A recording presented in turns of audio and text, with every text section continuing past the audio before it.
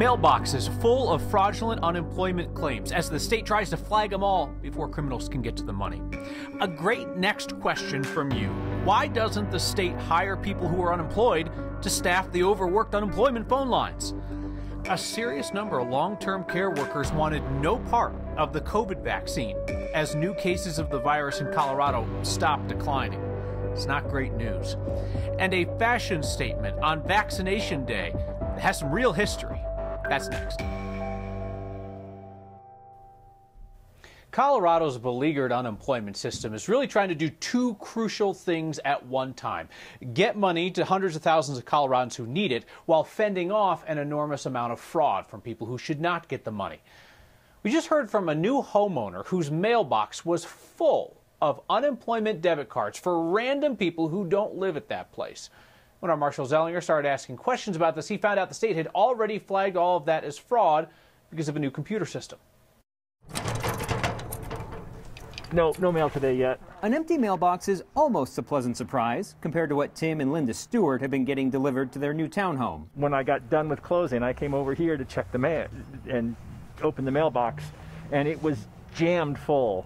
Not jammed full of welcome to the neighborhood letters and coupons. These are all different names. Jammed full of unemployment debit cards for a dozen different people, all addressed to the Stewart's new home. They got postmarks from the 29th of January through the 23rd, I think, of February. This morning I just decided to take it into my own hands, and I went and got on the website and entered in the names and the addresses. But even before Linda reported the fraud on behalf of the people who probably didn't know their names were being used, the state's unemployment office already knew. The biggest benefit of launching MyUI Plus was within the fraud detection and prevention sphere. Daniel Chase is the chief of staff for the state's Department of Labor and Employment, the department that has taken flack for the payment delays caused by the new MyUI Plus computer system. The same computer system that did what the old computer system could not, flag these claims for fraud simply because so many were filed under different names at the same address. It will automatically set a payment hold on the claim, and that can't be released until they verify their identity with us, which the fraudster wouldn't be able to do. So how does the fraud work anyway? If the debit card is delivered, that means the fraudster could go online to the account they created under someone else's name and switch the payment method from the debit card to a direct deposit. Since these were flagged for fraud, that can't happen. But it also means the people whose names appear on these envelopes may never know their names were used in a fraudulent way. These individuals would not know that their identities have been compromised, and they need to take protections to protect their own identities. And for now, that list is not growing. Nothing. The Stewarts just checked their mail an hour ago. No new debit cards. If you see an unemployment claim in your mailbox for someone else, report it as fraud for that person. Since the 12 people whose names showed up in the Stewart's mailbox have no idea this was happening, I tried to reach out to those 12 through phone numbers to try to find. Since the Department of Labor and Employment, they don't have true information for those people. So these people have no idea. You have to alert the credit bureaus you may be the victim of identity theft, Kyle.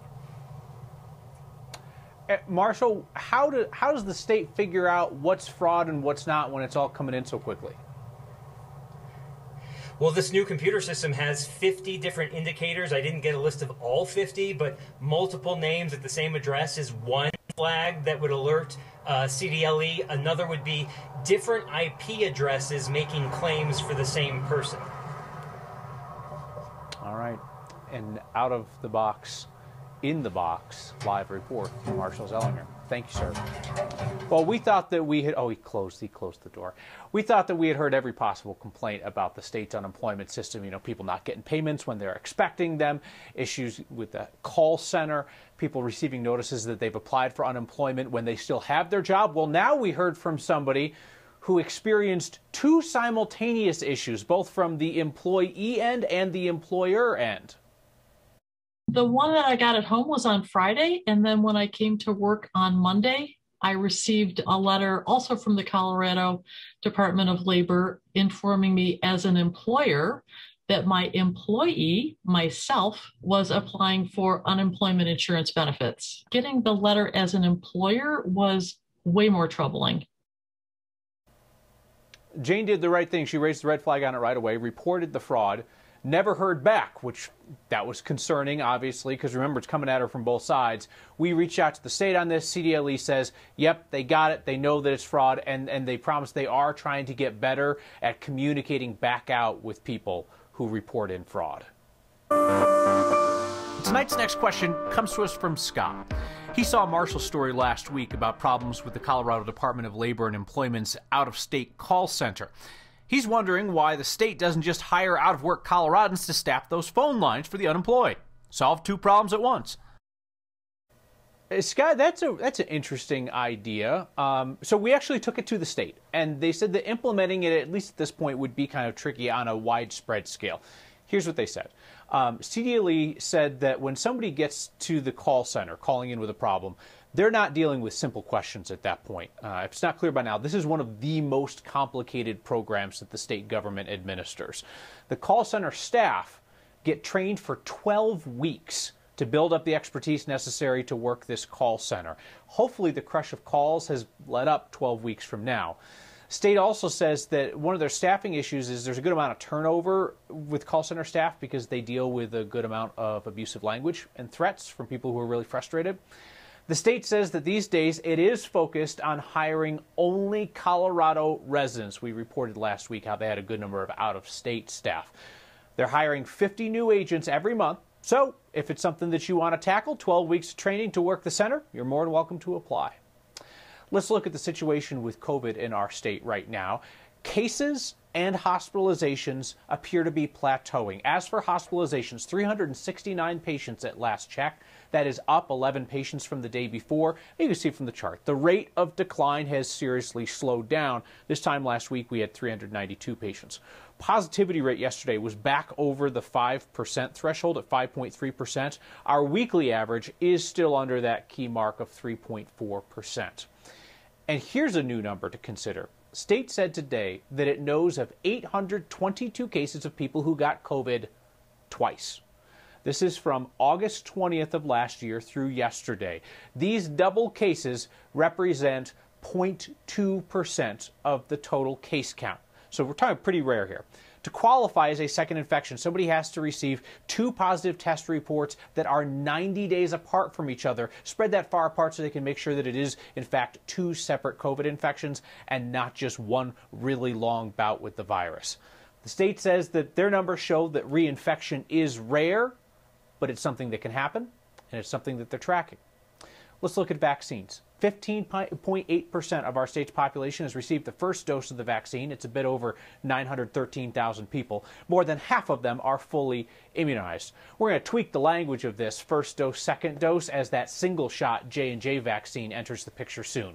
We'll just be telling you fully vaccinated or part way. So I never had the pleasure of meeting Sharon Ritzman, but a bunch of you sent me her obituary recently. She lived a life full of family adventures and exploration. And at the end of that wonderful life, her family asked that in lieu of flowers, people donate to our Word of Thanks microgiving campaigns. I can't tell you what that means and what it will mean to the nonprofits that we support together each week going forward. Sharon Ritzman, along with so many Coloradans that I've never had the pleasure to meet, contributed along the way, as last week your donations topped the $3 million mark. Most recently, last week, it was $51,000 that you raised for Lincoln Hills Care so they can expand their outdoor programs for students from marginalized communities. It's such a tough time for our state. What a thing for you to be able to say that you were a part of. $3 million for Colorado's small to mid-sized nonprofits. So I had a conversation with Sharon Ritzman's family to thank them for her support for our Word of Thanks campaigns. And then her family helped us pick out this week's featured nonprofit, something that Sharon would have loved. We're going to try and build on your $3 million worth of good done in Colorado so far. I'll have that idea in celebration of the life of Sharon Ritzman on Wednesday. The hope is that anybody who wants the vaccine will be able to get it by the end of the year. But what happens in 2022? Booster shots? We aren't going to do this whole mad rush thing again, are we? And that is no ordinary jacket. It has seen key moments in American history. Most recently, an unprecedented vaccination effort. The jacket and the women who wore it. Next.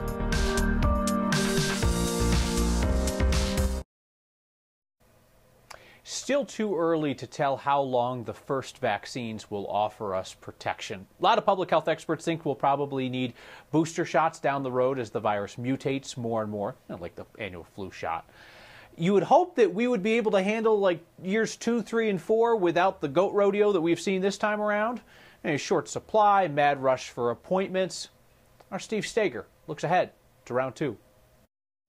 With influenza, there's such rapid change in the virus from year to year that we have to have a new shot, a new vaccine every year. Dr. Thomas Campbell with UC Health says we probably aren't in for another yearly flu shot routine with COVID-19. This is nowhere near the amount of variation that we see in strains of influenza from year to year. But with variations of the virus, we will likely need more than just the vaccine that's rolling out now. It's very likely that booster doses will be needed at some frequency, even after the initial vaccine. So what happens when we all need a shot again? Will we be in for the same kind of mad dash, prioritizing those who are at highest risk? I don't think we will have quite the supply chain, the imbalance that we have right now between supply and demand. Campbell says that for 2 reasons. One, as this vaccine rolls out for the first time, companies are scaling up. So the second time around, they'll be able to produce shots faster.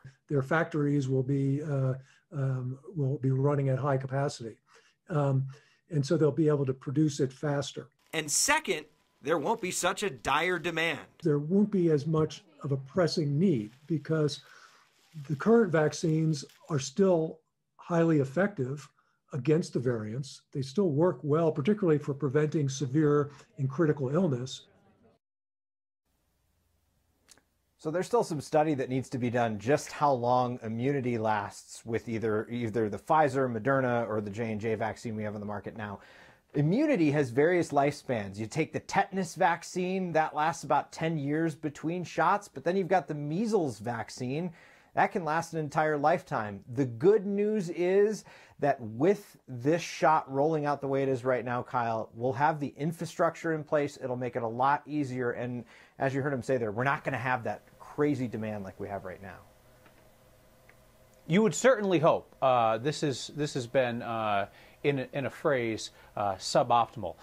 Steve, I'm not sure if you saw, but Marshall did his live shot from inside a mailbox. You, it appears, are still just in your home. Well, I have a bit better microphone from here, so I decided to do it that way. Yeah. It's a very nice sweater, though. All right, thank you, Steve. The state completes its vaccinations inside long-term care facilities. Who took the shot and who refused it gives us an idea of things to come in Colorado. And apparently there are people picking out very specific outfits for the day they go to get vaccinated. There's a story behind this one. Next.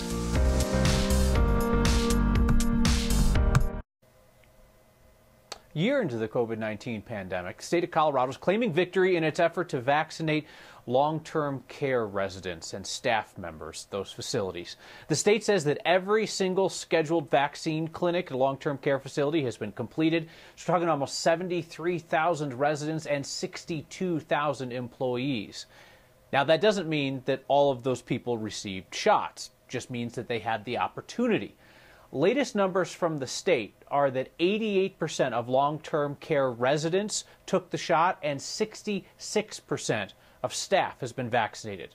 So that's a 1/3 vaccine refusal rate among long-term care staff. The state says what we are seeing now in long-term care facilities is likely to be a sort of litmus test for Colorado's vaccinations as a whole. This is the true light that we have been waiting for. This is the impact that vaccines are having. It is starting to stem the tide of cases in these facilities dramatically, which means that it will start to decrease hospitalizations and deaths associated with this illness. And as we get more vaccines available across the state and everybody gets their opportunity to get this vaccine, we will see cases, hospitalizations, and deaths across our state decrease. Yes, we can certainly hope so. Hey, I wonder how many people have picked out specific outfits for the day they get vaccinated. Either something that has special significance, or at least something that allows you to easily roll up your sleeve. Or in the case of a woman from Golden, both. Suzanne Phillips Klein picked this jacket for the day that she rolled up her sleeve for the vaccine. Her family's been rolling up their sleeves, these same sleeves, for generations. It's a Red Cross jacket that her aunt, Fiona May Hayter, wore during World War II. That's her with Bob Hope at a show for the troops in Iceland. And here with Kokichi Mikimoto, the man who invented cultured pearls.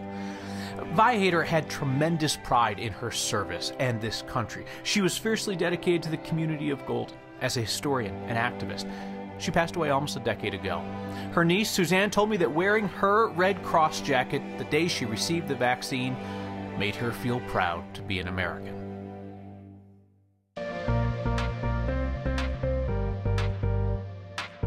Happy Monday. It's a new week, a new month, and a new weather pattern. Sunshine today with temperatures in the 50s, and will go even warmer tomorrow.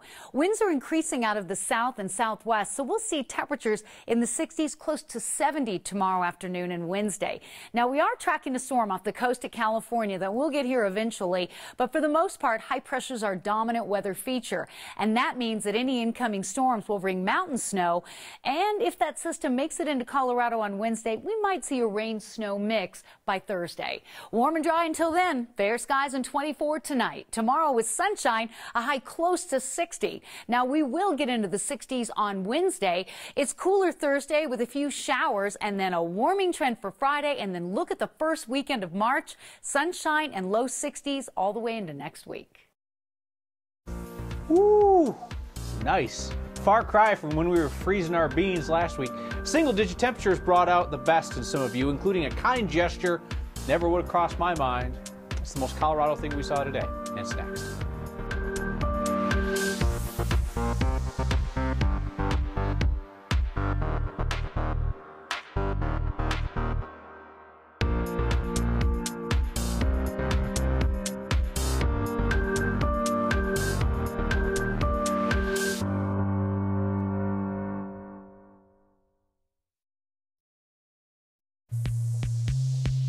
The most Colorado thing we saw today is the lengths that our neighbors will go to care for nature. I saw this the sweetest thing. When our temperatures dropped into the single digits last month, our viewer Sherry knew that water sources would be freezing over, so she filled up like some old takeout containers with water, put them outside for the birds, and the robins were all over it. That's really cool. Never would have thought of that. It's very kind. What's the most Colorado thing you saw today? Email us pictures or send them to us on social media. Jeff Moore writes in tonight to say, I wonder if Marshall's neighbors think he's having a conversation with the mailbox. This is great. Marshall's wife texted our staff during the show a picture of Marshall on TV talking to the mailbox, and then a pan out the window to Marshall kneeling on the sidewalk talking into his mailbox. It was fantastic. Although Nora M. writes in to say that she thinks that Steve's cat beats Marshall's mailbox. This is my favorite comment in the longest time. Ron writes in about his vaccine experience, said, that night I had a large craving for margaritas and felt especially amorous. Hoping they offer booster shots next year. Ron.